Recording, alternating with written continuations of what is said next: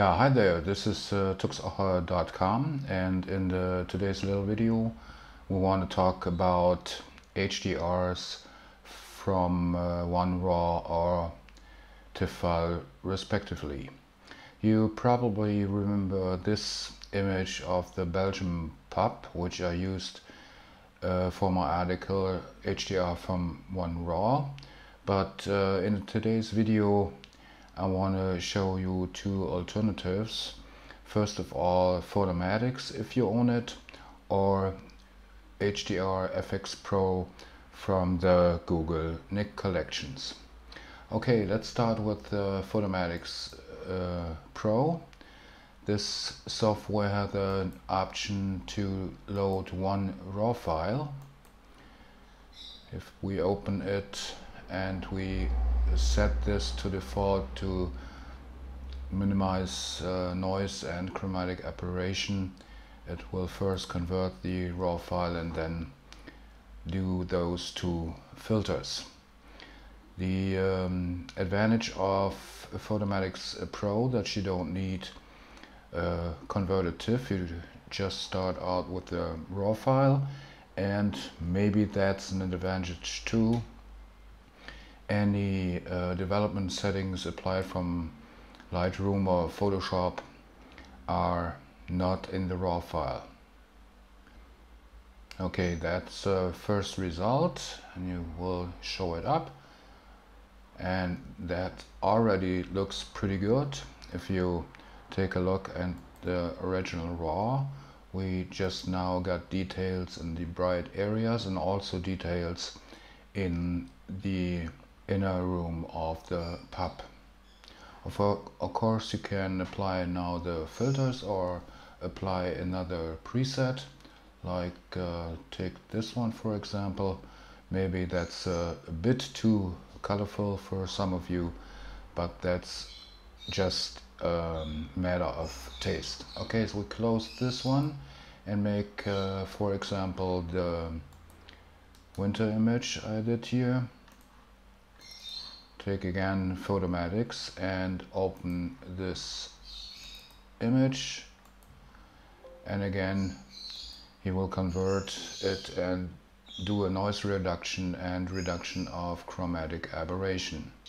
Okay, here's the second image I did with Photomatix Pro, and this already looks pretty good to me, but if you prefer a more neutral image, you can apply another filter, and of course you can apply the other settings like tonal compression or saturation or other thing. Okay, that was basic with Photomatix Pro. Just open Lightroom, and we do the same with the Google Nick collection here, the HDR Efex Pro 2. Maybe a disadvantage is you have to first convert it to a 16-bit TIFF, which includes all the development settings you already applied in Lightroom. Okay, converting to 16-bit TIFF will take a little while. Okay, here is the image in HDR Efex Pro 2. Okay, here we go. Just make a full window.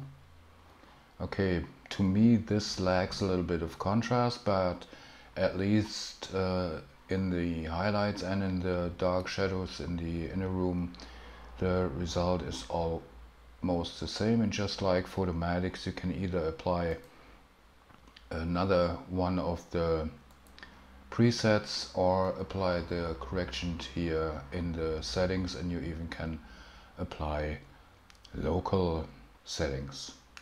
Okay, let's do the same with the winter image. Just have to export it again to 16-bit. Okay, here's the image in HDR Efex Pro 2. Okay, here we got it. Make it full window, and that one looks pretty natural to me. You can either, just like the other image, apply another filter, one of these, or apply local corrections to the image, but I guess this one looks pretty good to me, but maybe,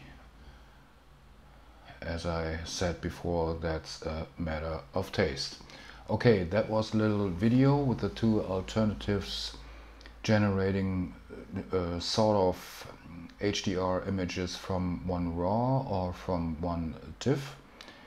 If you don't own a Photomatix license, maybe you get yourself Google Nik collections. They offer a lot of other filters, and the HDR Efex Pro 2 has a little bit advantage in handling because it can be called from within Lightroom or Photoshop, and the Google Nik collections are free of charge. Okay, that was my little video to this topic, and I'm looking forward to your comments and of course your questions. Till the next time, ciao, Tux Oche.